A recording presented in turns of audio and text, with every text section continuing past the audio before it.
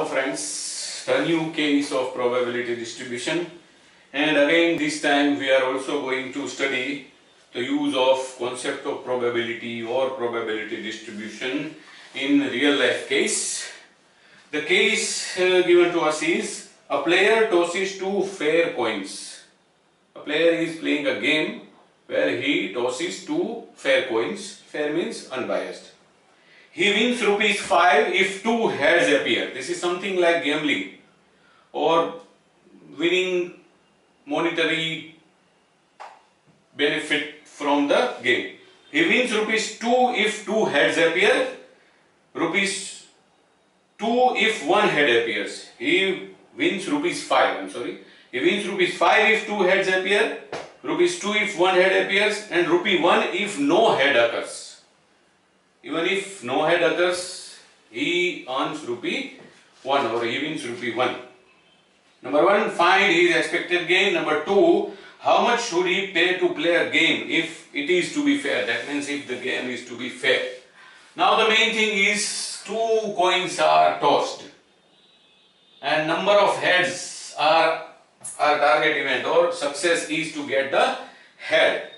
Two coins are tossed, so there will be 2 plus 1, 3 possible outcomes. One is no head on any coin, that means on both the coins tail appears. Head on any one coin, on first or on second, and head on all the two coins. And that will be the probability, rather respective probabilities of earning a gain of ₹5, ₹2 and ₹1 respectively. So first we have to calculate the probabilities of number of heads appearing. The first is no head appears. That means what happens? Tail in first case and tail on first coin and tail on second. So it will be 1/2 multiplied by 1/2, that is 1/4. Now one head, that means head on any one coin.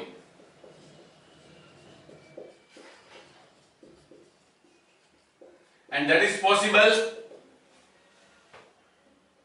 head on first and tail on second, or tail on first and head on second. So it is 1/2 into 1/2 plus 1/2 into 1/2.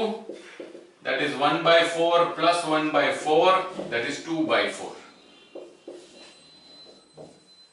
And two heads appear.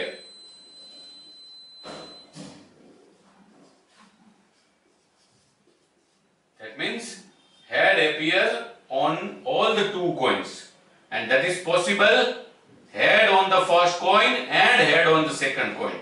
So it is 1/2 into 1/2. And that is 1/4. These are three mutually exclusive and exhaustive outcomes. Hence, the summation of the probability should be 1. It is 4/4, 1. So, number of heads 0, 1, 2. Probabilities are respectively 1/4, 2/4, and 1/4. Now, if no head occurs, a gain of ₹1 is there.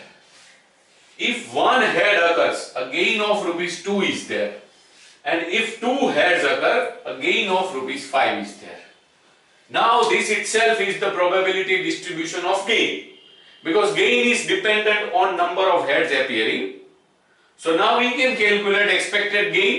The first answer required, 1 in x into p of x, 1 into 1/4 is 1/4, 2 into 2/4 is 4/4, and 5 into 1/4 is 5/4.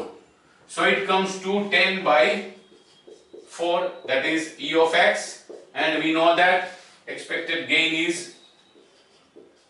expected value of x itself, because x, the random variable, is gain, that is 10/4 or ₹2.50. The second question is, how much should he pay to play a game one time? Game means one time. If the game is to be fair. Now, if the game is to be fair,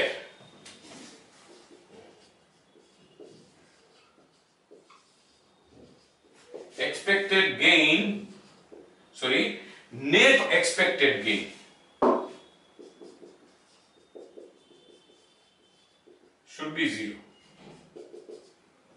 What is net expected gain or expected net gain? Equals to the expected gain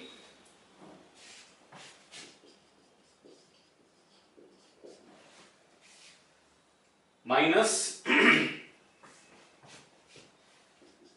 expected payment.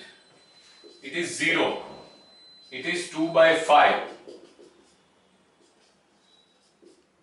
So expected pay comes to rupees 2.50. That means if the game is to be fair, the player should pay rupees 2.50 to play a game. If he pays rupees 2.50 to pay a game, his payment will be exactly equal to the expected gain from the game, and the game will be fair because the net expected gain comes to 0. Whatever he pays is exactly equal to his expected gain or expected